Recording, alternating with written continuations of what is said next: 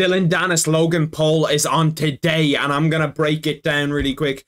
Before we hop into it, make sure to like, subscribe to all that YouTube shit. There's not that much footage of Dillon Danis, so I'm going to break down some of the clips. I've seen some of the sparring. Going to break down some of Logan against Floyd. Obviously, it's a little bit of a weird one, and some Logan sparring footage too. So let's hop right into it, boys. Now, as I was saying, there's not a whole lot of Dillon Danis' sparring footage. Looking at it, most of the time, he's at MMA gyms. Don't ask me why. Dillon Danis, bro, come on, bro. Like, the first thing, Dillon, why the fuck are you sparring in MMA gyms, bro? Spar at a boxing gym. And I understand I've got clips of him sparring Poatan, him sparring Conor McGregor, him sparring these elite MMA strikers. But MMA striking and boxing striking is very different. The distance is very different. The weapons you can get hit with are very different. What you need to watch out for is very different. It's just weird. Why would you do that? Why would you not go to a boxing gym? There's no reason to not. But looking at this sparring footage, here he is fighting against this guy. First of all, the guy has shin pads on, shows you it's an MMA gym. There's some, I don't know, he throws some weird stuff, Dillon Danis. He kind of throws these slap body shots. You see Logan do the same thing. They're both victim to just not having very good technique. Dillon, the one thing you can say about Dillon is that he gets out of shots. He gets out of the way of shots pretty well.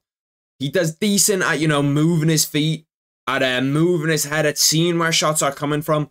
But from the sparring clip, you can't get a whole lot from that. Onto a sparring with Poatan. Poatan's trying to throw head kicks and stuff, which is it's just messing up your range for boxing. Just messing up what range you can get hit at, what range you can't get hit at. And trust me, Poatan is he's an elite striker. If he got in there with Logan Paul would need a fucking casket ringside, yeah, to take him out in. But This is an MMA gym. You're wearing shin guards. You're practicing your leg kicks. You're not practicing boxing. You're not sparring, really. And if you are sparring, why are you, like, you know what you're meant to do. Even here, the sparring's in 0.25x, so it's really hard to tell what he's good at, what he's bad at. What's even going on here? Like, can you even get a semblance of how good he is? I suppose that body shot is decent. I can see that, like, his technique is all right. You can see there, nice little head movement. Kind of like a nice little shoulder roll on top. But once again, you've got those slappy, weird punches. The only real sparring footage that we have for Dillon Danis is the one that Logan Paul reviewed. I'll go to that one after. You can see decent head movement. He's got a high guard. If you can keep that high guard up and just counter Logan Paul, he should be in decent shape looking at Logan Paul. But once again, not much you can review here. Okay, this is Logan Paul. I'll be real, bro. I don't like Logan Paul. I don't like him at all. I just dislike the guy. I dislike him as a person. There's very few people I'll say that about on the internet, so I don't know them personally. And, like, I feel like people can be putting on a character. They can be doing all of this shit. I dislike Logan Paul. But do I think he's a shit boxer? Yes. Do I think he's technically gifted? Yes. Kind of one of those things where we'll look at it a lot when I'm reviewing him against Floyd, him sparring. But this is him talking about Dillon Danis' sparring footage. We see here, bang, he throws. The shots aren't great. It's once again these slappy punches. That, I don't know, Logan Paul's talking shit about that, but you should see the way that this guy Logan fucking Paul punches. Holy shit, bro. I got sick watching him punch. You can see that this is a weird one. He trains with Conor McGregor, Dillon Danis. This is a Conor McGregor-like combo where you kind of uppercut into something else, except for he's just swapped it around. It's straight into an uppercut. But once again, it's a mixed martial arts combo. It's not a boxing combo. It's just not a boxing combo because you're at a different range. And there's different stuff that works in mixed martial arts and in boxing. Because you're at different ranges and there's different stuff you can get hit with. No one in boxing is afraid that they're going to hit with a leg kick. No one in boxing is afraid that they're going to get hit with an elbow. So the range of where you're safe, which is why I was talking about sparring at MMA gym, sparring at boxing gym. The range of where you're safe, what you're going to get hit with, what someone else thinks they can get hit with is different completely. So, don't know. I don't know why he's laughing at him, because Logan, you're just as dog shit. Looking at Logan Paul, some Logan Paul sparring footage. Let me hold back. The way he throws this uppercut is just stupid. Why are you throwing your uppercut like this? You're throwing your uppercut up into the sky because you're missing an uppercut, and any good boxer counters you. Look at where your left hand is. Your left hand is on the fucking floor. You might as well just scream, I want to get hooked. I want to get hooked. You're fighting any good boxer, they know that. Look at what he's talking about, this gunshot body shot. All of your weight is on your back foot, not your front foot. It's all, none of it is technique. It's purely just because you're naturally gifted. You've got zero technique. This body shot isn't a good body shot. Look where you end up. Look at the body shot. If he blocks that and counters you, you're fucked. Look at where your right arm is. Your right arm's in no man's land. It's just protecting, I don't know, protecting the side of you or something. You've got no defensive skills. You've got him backed up into a corner. You throw an arm body shot. This is not a body shot where you're getting your hips into it. If you look at how a shot's meant to be, you're meant to get your hip right into that and make sure that you're turning over on the shot. You can see he has a little bit of turn in his knee, but after you throw an uppercut, he throws the uppercut. The weight comes back onto his back foot. He should push off his back foot onto his front foot and use the weight on his front foot to push into that body shot. He doesn't do that. It's just purely a slap body shot, and he puts the guy down because he's naturally strong and because he's on more fucking juice than Brock Lesnar, bro. Don't talk about boxing. Let's go to Logan Paul. Let's talk about Logan Paul. I was reviewing Logan Paul against Floyd Mayweather. You can see that I'll show you that he's still got the same technique. He hasn't improved. He's only boxed once a week. How's the guy going to improve boxing once a week?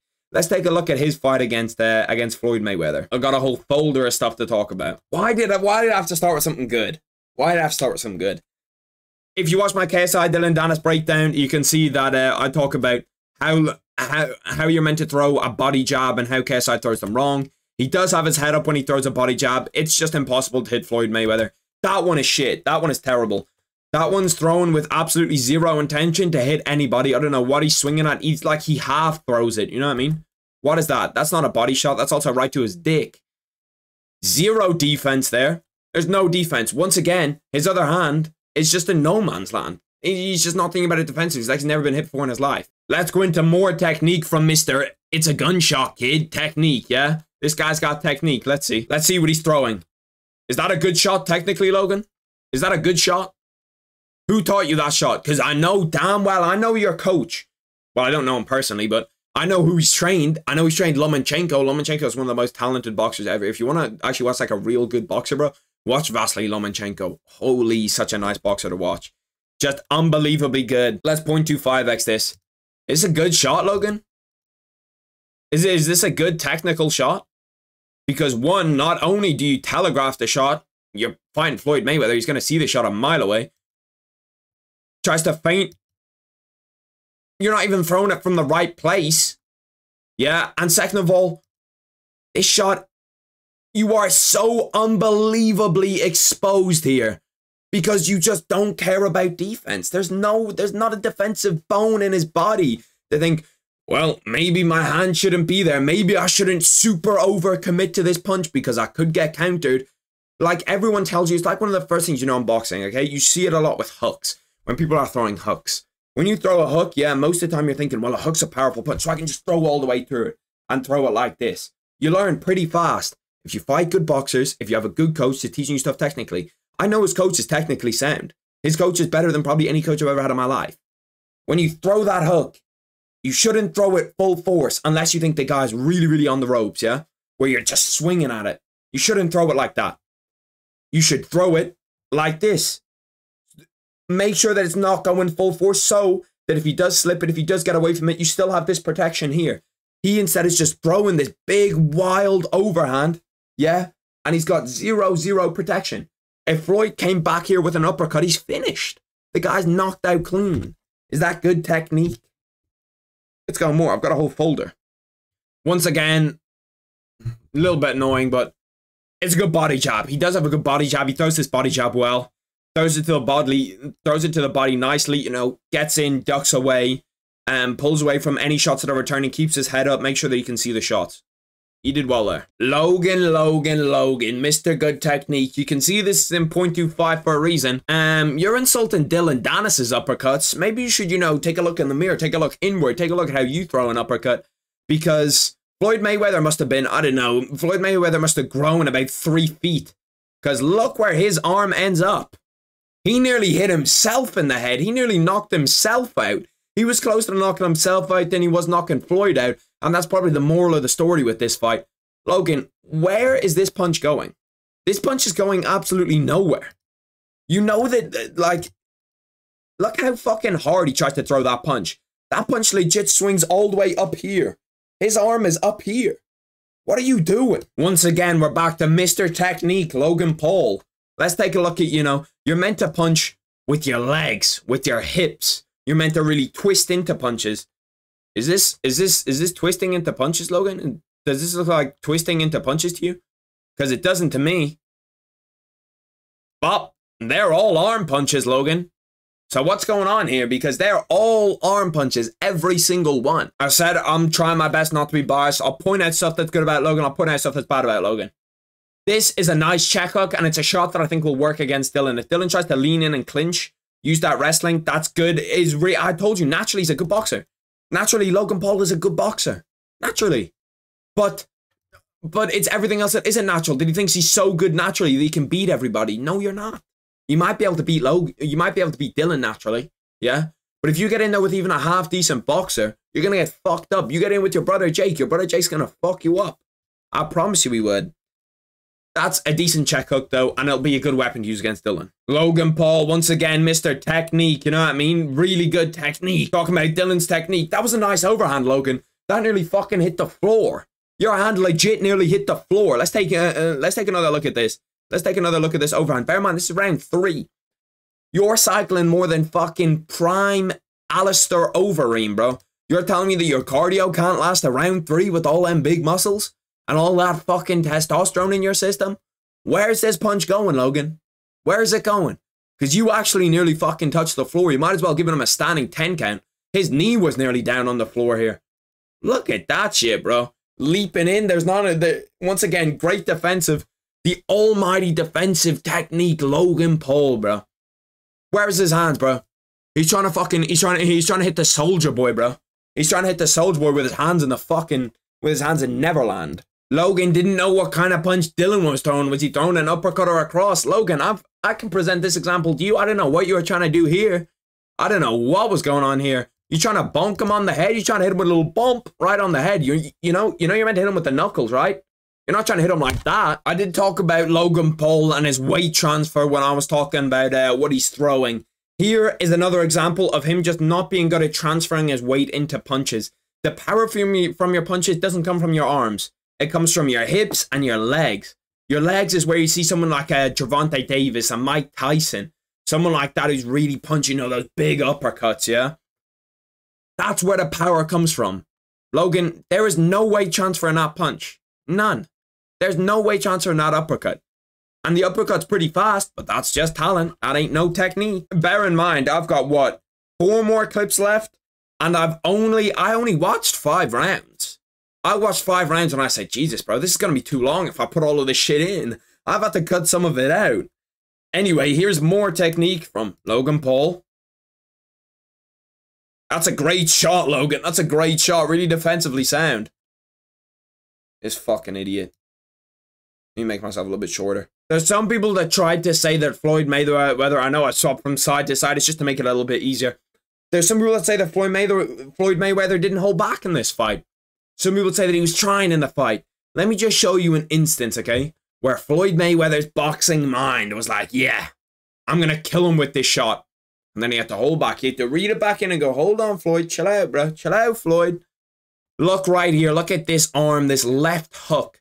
You're going to see it around the 34-second mark. Watch. Look at Logan Paul's hand here. Down, because he's tired. 6 rounds in. It's understandable to be tired 6 rounds in.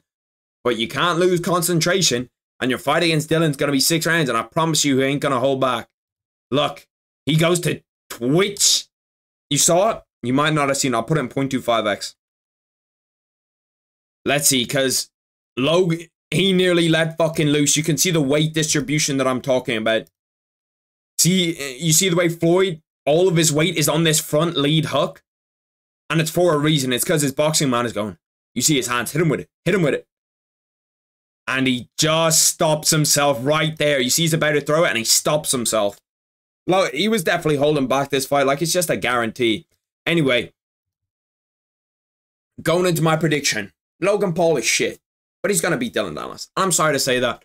Because I like Dillon Danis going into the build-up of the fight. They both scam their fans. They're both scumbags. But Logan Paul's a bigger scumbag than Dillon Danis. It takes Logan Paul to make Dillon Danis look like a good person, which is kind of fucking crazy. But I think Logan Paul will win. I think he'll win fairly decisively. I think it'll probably be a decision. I think there's going to be a lot of clinching. I think it's going to be a fun fight. And I think Logan Paul will win via unanimous decision. I think it's going to be a fun fight. I think it's going to be overhyped. But yeah, that's it, boys. If you like the video, like, sub, you know what I mean? If you dislike Logan Paul, drop a comment. If you like Logan Paul, drop a comment. If you think I'm wrong about everything I say and I'm stupid, drop a comment. Tell me that I'm dumb and tell me why I'm dumb. But yeah, I'll catch all you boys in the next one. Peace.